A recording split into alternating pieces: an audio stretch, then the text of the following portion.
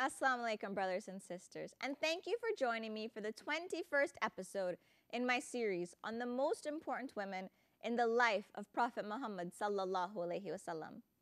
Today's segment is on Habiba Ramla bint Abu Sufyan. May Allah be pleased with her.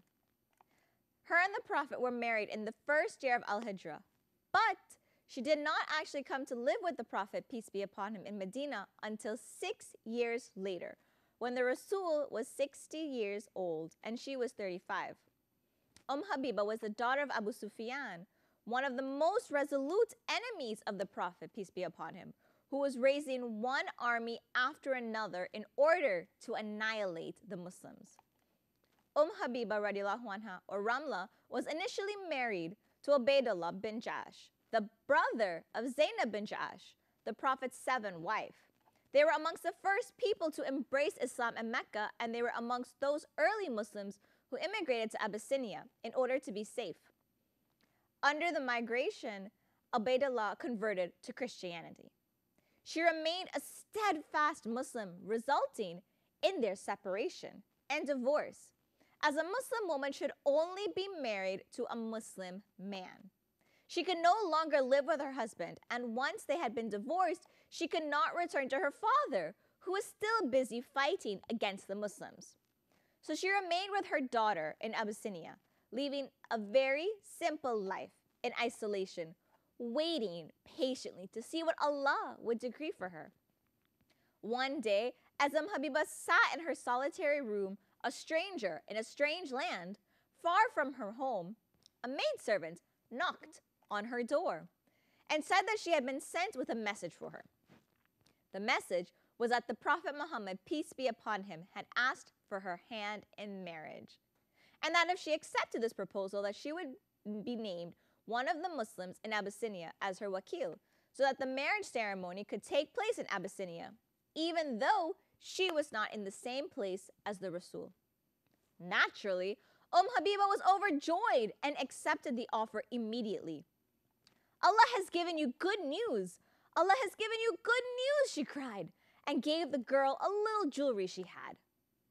The Prophet ﷺ knew her father was a huge enemy of Islam and had hoped that this union would stop the pain and suffering of the Muslims. Soon after all of this, the Muslims who had sought refuge in Abyssinia were summoned to the place of the Negus to witness the simple marriage ceremony in which he acted on the Prophet's behalf, and her wakil, Khalid, would act on her behalf. When the marriage was finalized, the Negus addressed the gathering with these words: "I praise Allah, the Holy, and I declare that there is no God but Allah, and that Muhammad is his servant and his messenger, and that he gave the good news to Isa alayhi salam. The messenger of Allah, peace be upon him, requested me to conclude the marriage contract between him and Habiba, the daughter of Abu Sufyan. I agreed to do what he requested and on his behalf, and I give her a dowry of 400 gold dinars. He handed over the amount to Khalid, who passed it on to Ramla. Although she could not travel to Arabia straight away, she was provided for by the Prophet, peace be upon him, from the very moment that they were married. The Muslims who had witnessed the marriage contract were just about to leave when the Negus said to them, 'Sit down, for it is the practice of the prophets to serve food at marriages.' And joyfully, obviously, everyone sat down again to eat and celebrate the happy occasion, as all of us would. Habiba especially could hardly believe her good fortune. She sent a gift of gold to the servant girl who had first brought her the good news.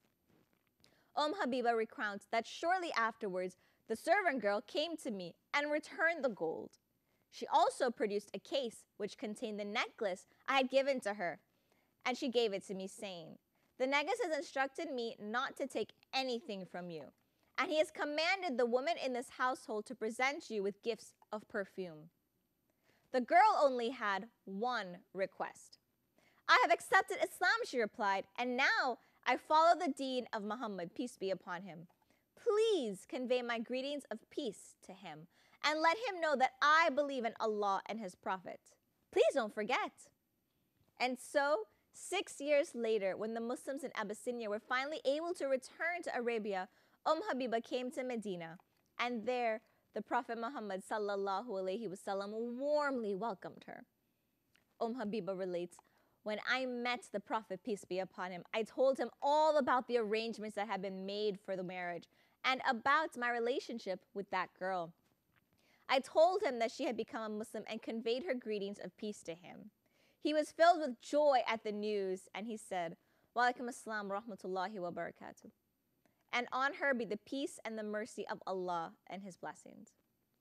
The strength of Habiba's character can be measured by what happened shortly before the conquest of Mecca, when her father, Abu Sufyan, came to Medina after the Quraysh had broken the Treaty of Hudaybiyah in order to try and renegotiate a fresh settlement with the Rasool and the Muslims.